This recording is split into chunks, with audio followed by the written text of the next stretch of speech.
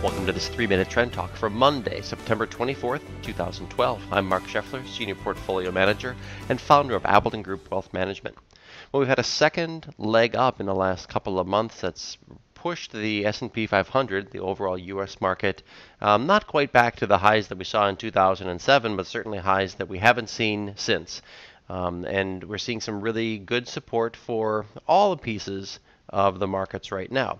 clearTREND has had a really good read on this actually from the turn of the markets from back in July into early August or so. So large cap value is showing up still as a buy, real estate as a buy, high yield bonds, tech, the S&P 500, and then our international markets also as a buy. So everything is being well supported right now. The overall trend for everything is still up.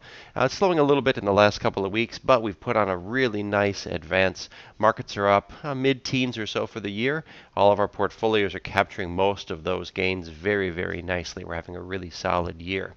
So we'll see what happens now between now and the elections. That's really the big event coming up. We do have an earnings season. Earnings season actually should be pretty good.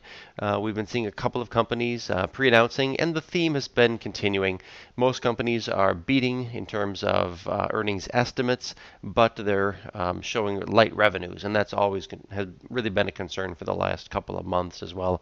The last couple of reporting quarters haven't been particularly strong, but the market has moved beyond that. Really, there aren't many alternatives. Interest rates are still so low right now, and with additional Fed stimulus that was announced within the last 2 weeks and stimulus in Europe, we're seeing the markets respond pretty positively to that. So for now, all trends remain upwards, and until next week, this is Mark Scheffler wishing you all the best.